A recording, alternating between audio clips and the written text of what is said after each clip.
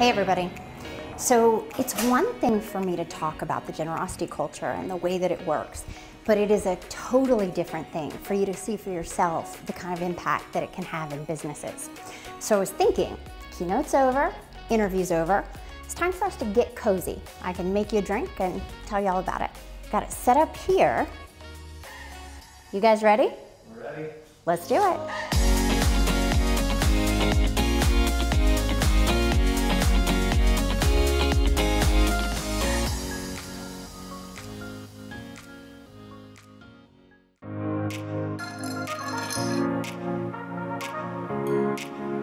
All right, when I talk about the generosity culture, I'm always talking about pouring in to your people, your clients, and your community. So making a drink is a great analogy because I've got to pour in all the good stuff.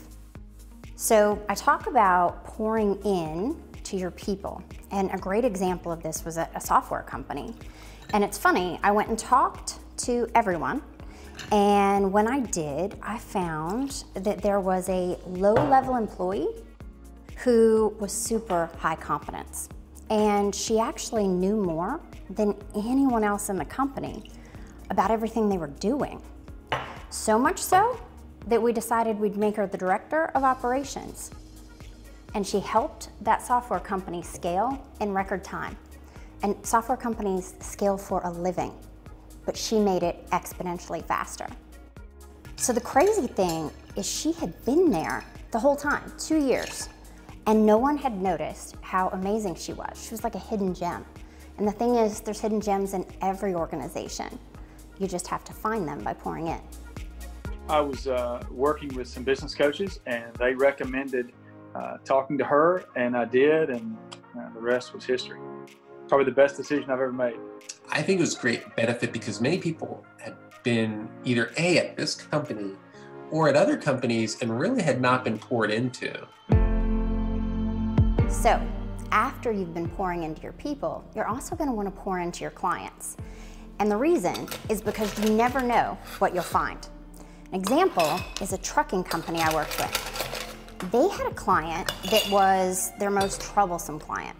They wanted more service than seemed reasonable, certainly for the trucking industry. But they wanted it because they themselves prided themselves on service. So what was so interesting is by giving them all of the service that they wanted, they were able to secure a relationship with that big customer that no one else had at a higher price and develop services that they had never had before that made them really competitive in the market. So my question for you is this: which one of your client problems is actually the biggest opportunity for your business? Her message of generosity and sharing and helping and providing information and really just trying to add value wherever you can. Through that, you build trust, you build relationship, and business grows from that foundation. In every area of the company, she was able to immediately make improvements in really less than a month. And that led to, over a period of time, me actually getting the company to a position where I could sell it. The next step is pouring into your community. And you know, some of the most successful companies already do this so well. It's not just great for the community and the right thing to do, it's also great for employee retention, because sometimes people are coming to work with you and they're looking for a sense of purpose. Giving back to the community gives them that sense of purpose and creates this great symbiotic relationship that only continues your success. And since we're talking about your success, let's toast. Cheers. Oh yeah, that's good. She will make you feel like you have thousands of people in the audience watching. You will make more money. You will have more clients. You will have higher retention rates. She's got the secret, I do believe.